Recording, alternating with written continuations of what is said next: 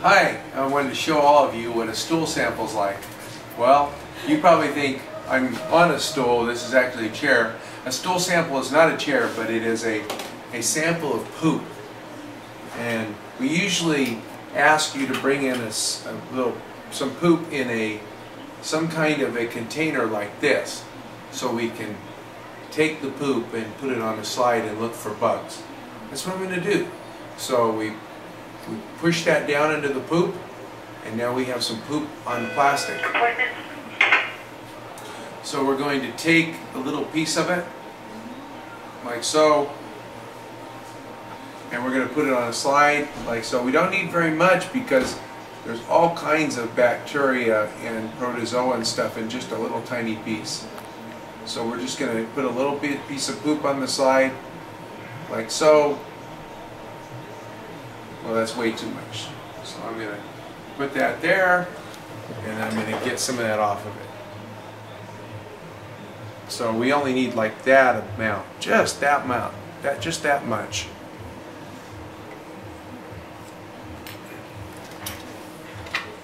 And then I'm going to take a little dropper of saline, and I'm going to salt water, put a couple drops on in order to dilute out the poop. So spread it out so we can see inside it. So I'm going to use the other side to stir the poop into the saline,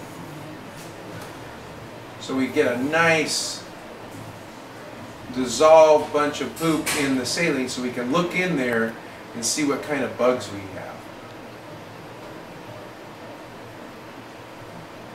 So now we have it all dissolved in there. Isn't this a great job? So now we're going to take the poop, and we're going to the poop slide, and we're going to put a poop cover slip on it. This cover slip will even out the poop on the slide to the same depth. It will make the sample squish down so that all the organisms are kind of on the same depth, so we can see them easier. And also, we don't stick our lens of our microscope into the poop. So we'll get this out of the way, because sure enough, I'll be knocking this over next and putting my hand in it. So we'll put that safely away in case we need another sample. We'll take the poop stick and put it in the garbage. Now here's our slide. That's our poop slide. We're going to put that on the microscope, and I'll show you what it looks like under the microscope. A slide of fecal material has a lot of fiber in it and a lot of organisms and bacteria that are normal. The parasites are more egg-shaped or oval-shaped. They have an embryo and a wall, like this roundworm egg. And also you can have coccidia, which have the same kind of structure, but they're more oval. Giardia cysts are much smaller and have a little bit of internal structure, but they hatch out to giardia, which causes a lot of problems in people and animals. So against the background fiber and material, you can sometimes see cells that are a little more oval or round or organized, and if there's a lot of them in there, then that means there's an active infection. They can be missed, and that's when we use our concentrating techniques or our assay techniques to find out if there's any giardia in the sample. Thanks for listening to my poop experience.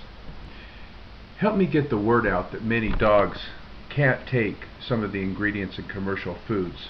Go to my website, dogdishdiet.com, and for only $20 you can probably save hundreds of dollars that you would spend at the vets if your dog has any of the normal problems of diarrhea, vomiting, itchy skin, itchy ears, and other obesity and other problems dogs have.